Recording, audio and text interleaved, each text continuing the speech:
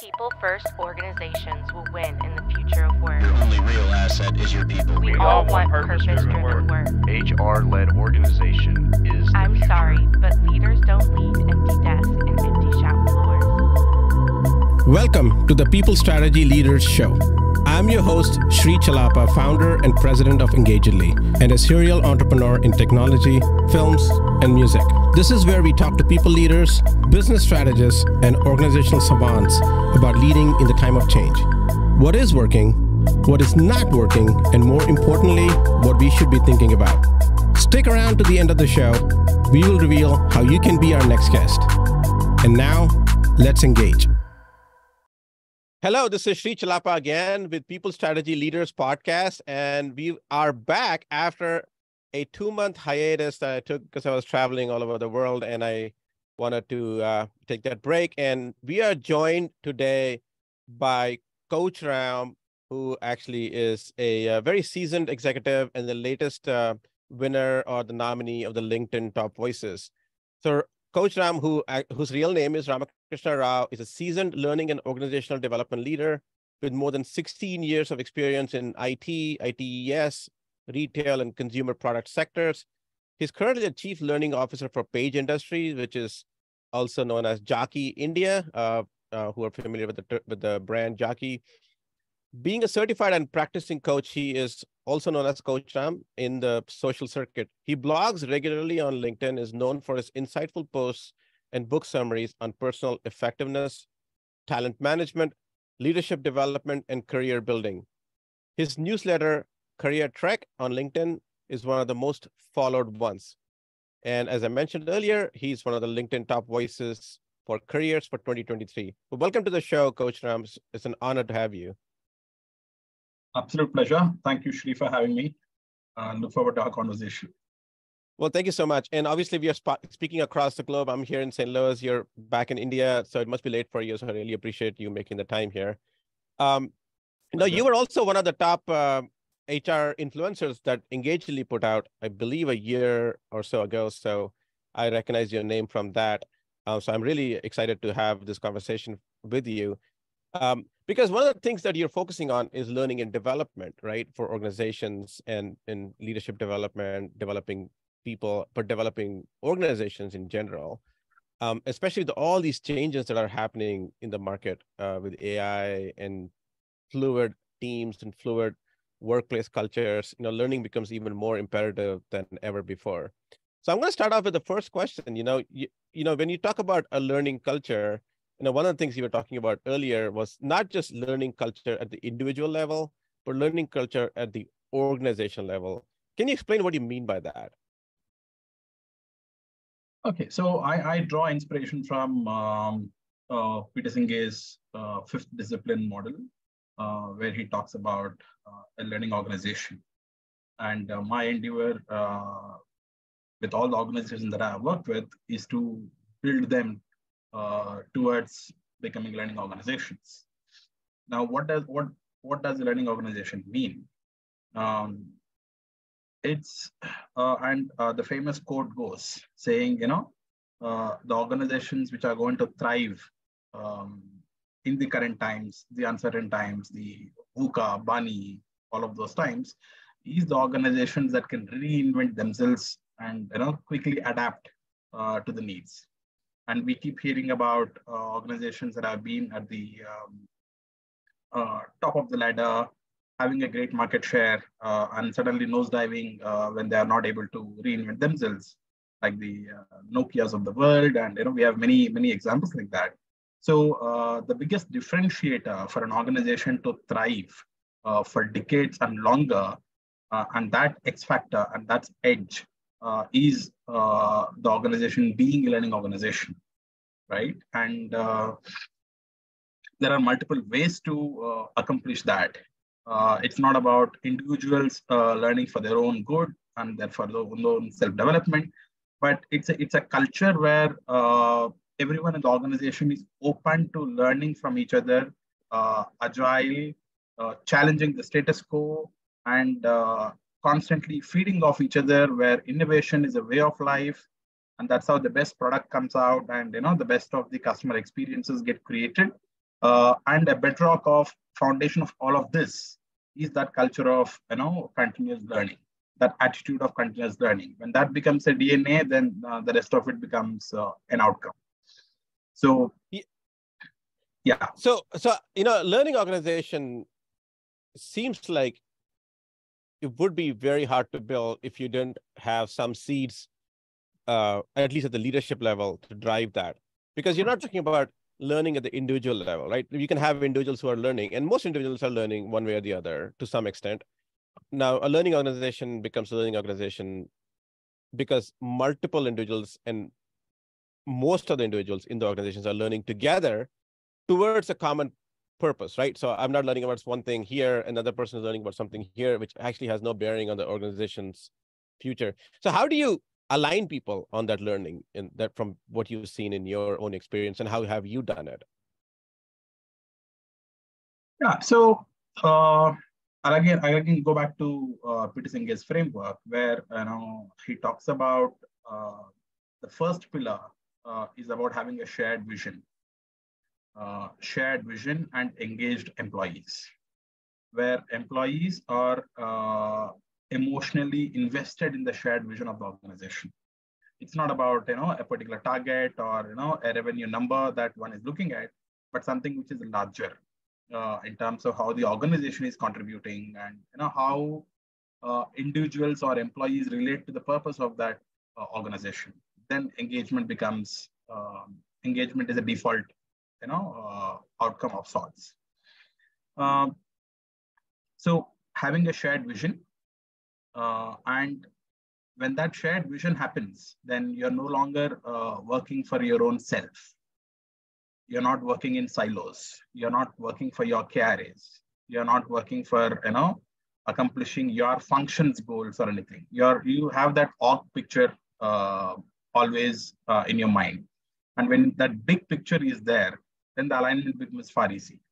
In most of the organization, what you see is you'll have functional leaders who are heroes in their own right? They have fantastic potential. They would have done great things in the previous organizations, in the current organization as well.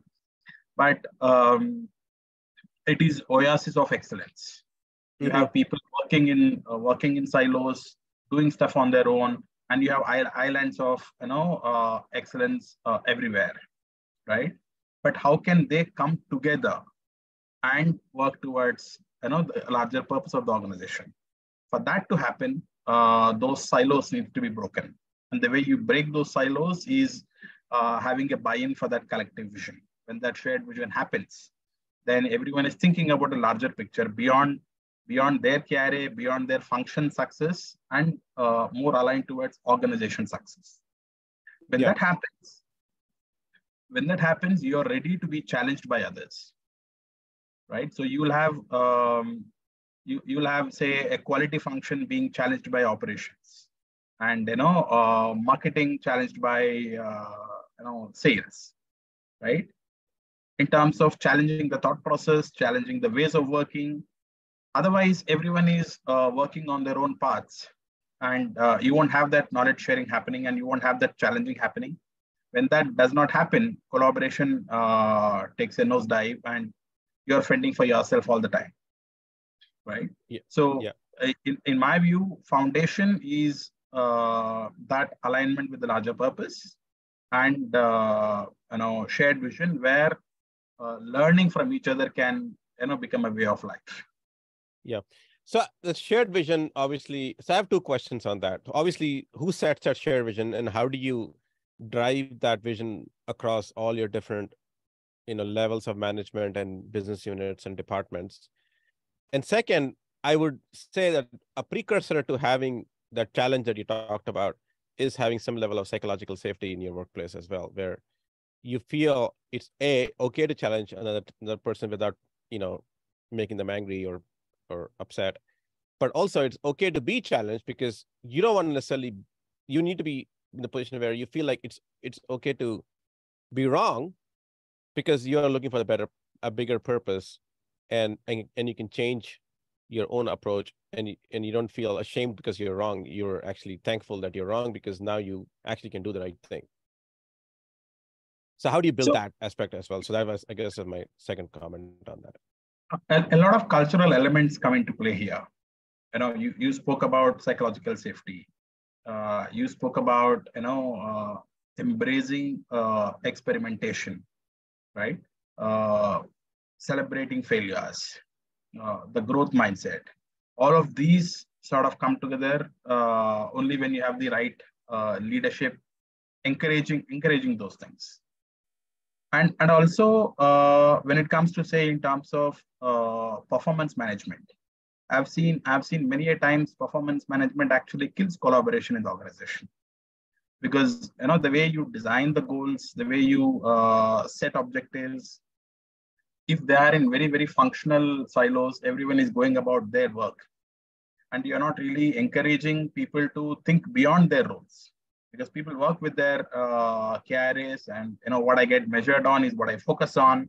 And if I get measured on only achieving my functional objectives, why would I anyway think of doing something larger? Yes. Right. So what do we encourage? If I have great ideas about another function, I want to contribute. I have the big picture. I want to think beyond my function. But is that really encouraged in the organization? Is that rewarded, appreciated? When you do that, then that's the way you break those functional silos. I'm encouraged to think beyond. I'm encouraged to make mistakes. I'm encouraged to take bets, take risks, fail fast, learn fast, and we collectively we are able to do that together.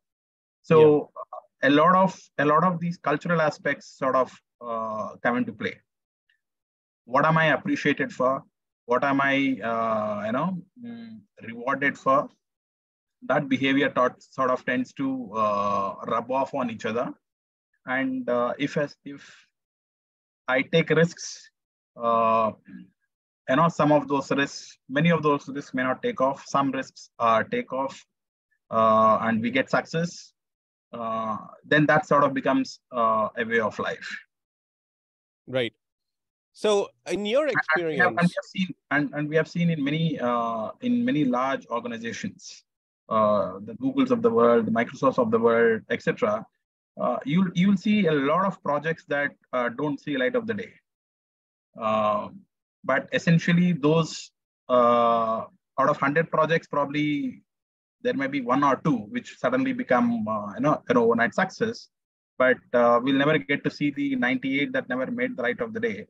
But if the culture of experimentation is not there, the 1 out of 100 will never happen.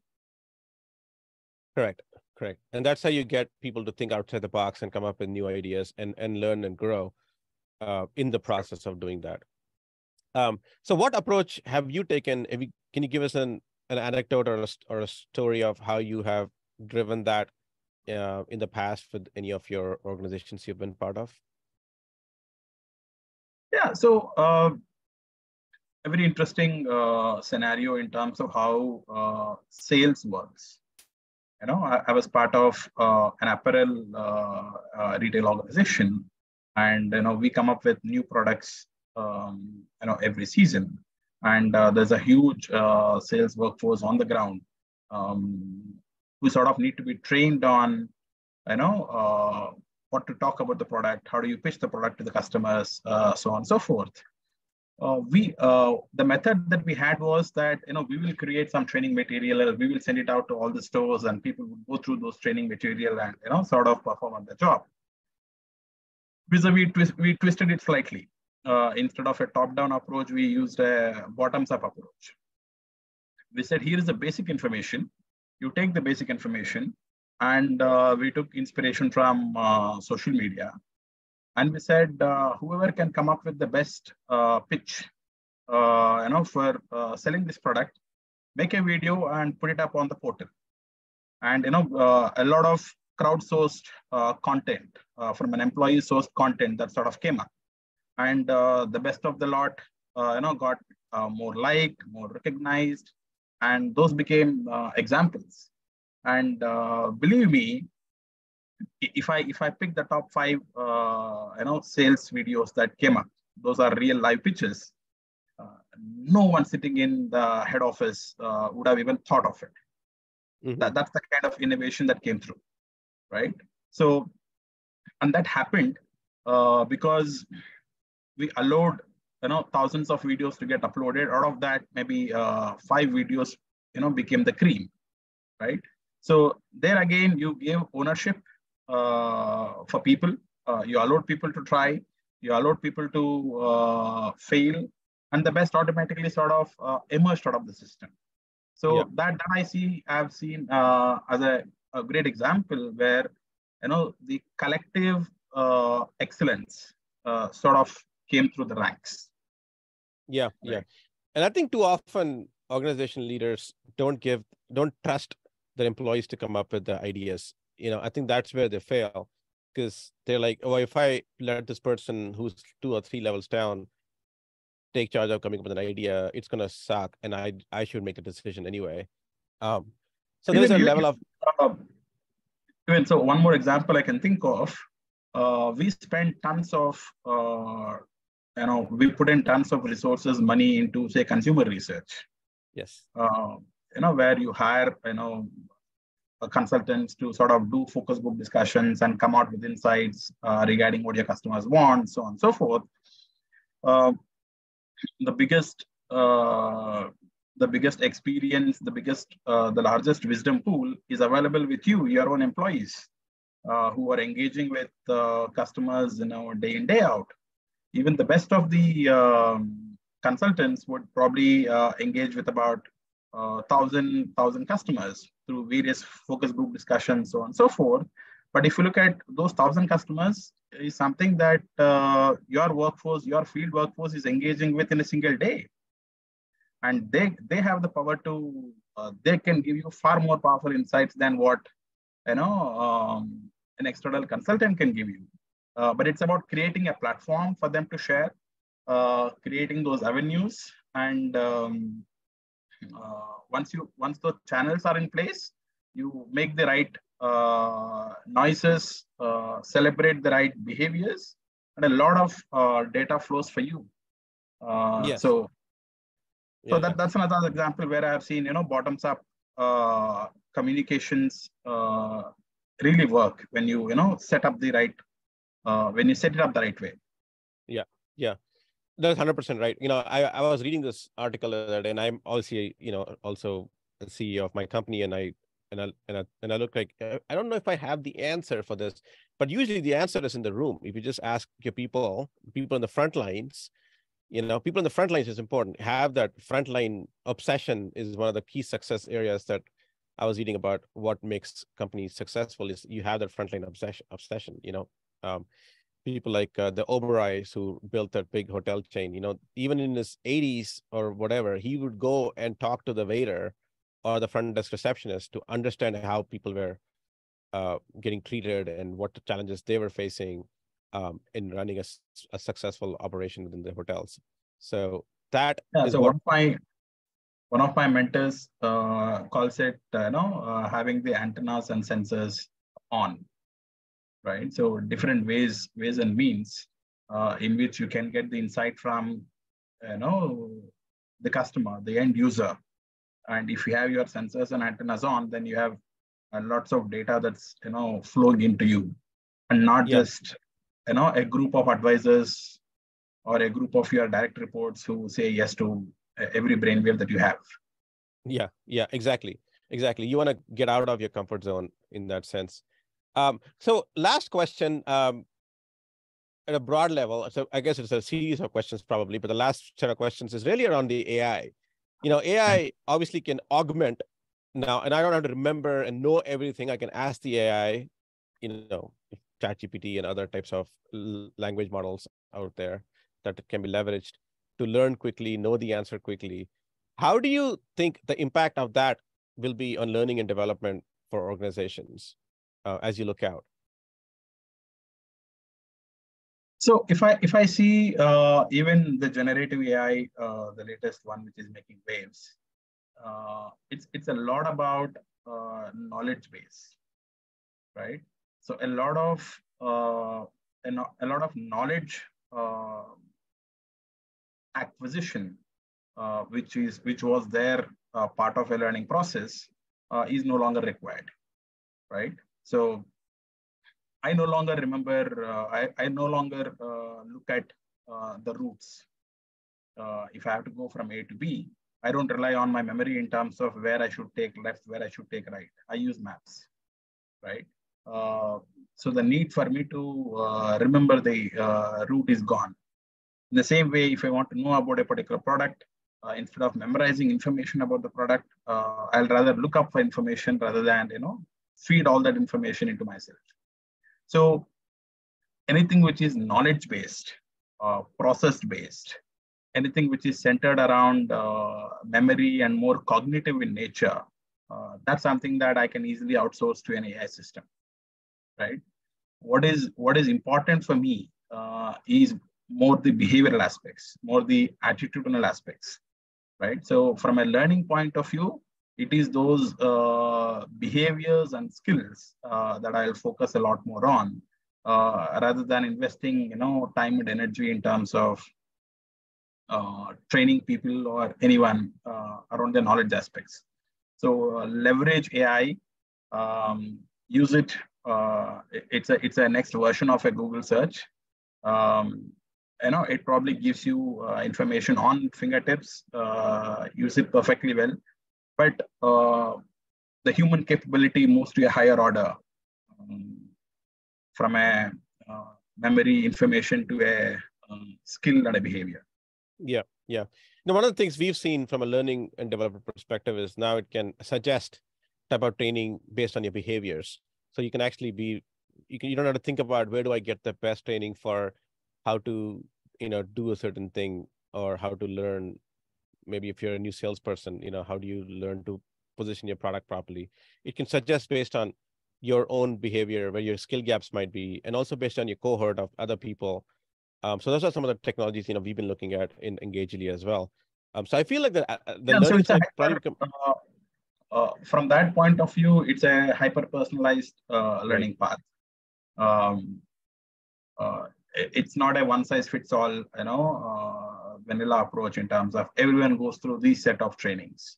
Yes. Everyone's start point is different. Everyone's experience is different. So the system can sort of sense where you are and what you need, and give you only what you need, instead of boring you to death on everything which is part of a package of sorts. So hyper personalized learning, I think that's part of AI has been part of LXPs, but I think it will still further evolve, and gives you a lot of analytics. So if I'm currently using a learning ecosystem for my group of employees, and I want to identify high potentials, I don't need to really do another assessment center or development center for me to figure out who has more potential. I have tons of data, tons of insights on people's behavior, learning indices, and how they have learned over the last 1 year. If I look at that data itself, it tells me various aspects. Instead of assessing people through a development center, with a couple of case studies and one exercise of sorts, I'm looking at 1 year's track record in terms of their behaviors they have demonstrated. That's a far better indicator than what an assessment center would tell me. So even in terms of identifying potential, I see a lot of use cases where AI can really play a role. Identifying potential. How would you go about doing that? Can you maybe elaborate a little bit? Well, so if I'm looking at learning agility as one of the components, I am identifying high potentials, and learning agility is one, resilience is one of the components. And what are the ways in which I can test it? In the current methodology, you'll probably give few exercises, case studies, presentations, ask them to perform on that particular day, and you'll have maybe an assessors or even a virtual assessment center which sort of identifies what behaviors have been demonstrated. Vis-a-vis, if I'm looking at last 1 year's data, and I'm looking at, okay, what are the the user had various courses at their disposal. How did they go about choosing? How consistent have they been in terms of picking up courses, completing courses?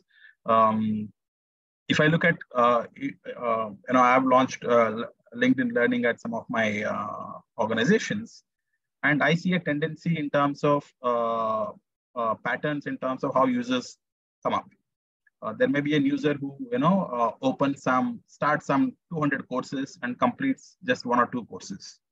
There is a guy who picks up 5 courses but sees through those 5 courses, right? There is someone who demonstrates high intensity on in probably 1 week, then goes completely low for 4-5 weeks, and then suddenly there is a high interest level. Vis-a-vis, there's another guy who is investing 30 minutes every day consistently across. So these are behaviors that you can pick up. And these are behaviors demonstrated in a non-supervised environment. And they are and they are themselves in those environments. That's a far better indicator than what someone would be in an assessment center, where I know that every move of mine is being watched and let me demonstrate and let me be my best self. Right? Yeah. So assessing people when they are their best self, vis-a-vis assessing people when they are their authentic self.